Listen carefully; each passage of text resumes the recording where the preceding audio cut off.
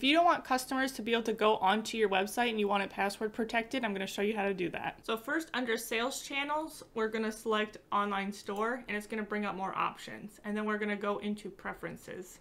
Once on this page, scroll all the way down to the bottom. So right here in the password protection area is where you can restrict access to the visitors by just check marking this. So I already have that turned on where it's password protected on my site. I could remove it or just make sure it's turned on. If you do check mark it and it wasn't check marked before, make sure you hit save. And then down here in this password, you can select whatever password you want. And I believe it already has a random one in there. So if you just want to keep that random one, that's fine. And then I do want to say here, so sometimes you can write messages in this area and it will pop up. I believe it depends on your theme, because what I type here no longer is what shows up on that main page. I actually have to edit it in the themes area. So I'm going to show you what my password protected site looks like right now, and then I'll show you where I edit the text in my theme. So it may be different depending on what theme you have. So when I go to my website, this is what it looks like because it is password protected. So I have a message that I typed up here, and then I have a please enter your password. I added this employees only because people were coming to my website and asking if I could help them refigure out what their password was because they weren't able to get in, but it was made for them not to be able to get in, but they just thought they had forgotten a password. And then I think I had also changed the text of this for employees only, just to, again, not confuse customers and make them think that they're supposed to have access to the site. So if I type in my password and I hit confirm, my website will pop up. And now I'm going to try to show in my theme where I would edit the text that pops up on that main page that the password is entered on.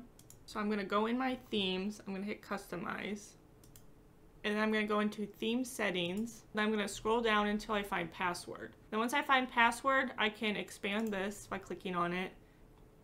And then it shows that there's an image that I could add. I didn't add one. I could add a title. And then here where the description is where I was able to add that description that shows up on that page. So your theme may be a little different, but if you can't edit the text on that other page, come check in your theme settings. And then down here was where I had put this password field for the title. I put employees only, and then in the field message, so that's where the password is entered, I again put for employees only, just to make sure customers knew that they weren't allowed access to my website at that time. So there's a few times when I feel like you'll want to close it down with the password. When you're first starting and you're just getting it ready to go and you don't really want people visiting your website, you can password protect it. And then also, if you ever need to limit orders, since I ran my business by myself, there were times that I would get sick and I just couldn't physically pack orders, or if I had gotten so many orders during a sale that I was getting behind and I wanted to stop orders for, let's say, a week, I would password protect it for a week. I would let customers know I will open back up, but for now I need to catch back up on my orders. And one thing I almost forgot to mention is that while you're editing all this, you can go down this drop down where it says homepage, go into others, and then click password, and it will show that page as you are editing it. For example, for here where it says for employees only,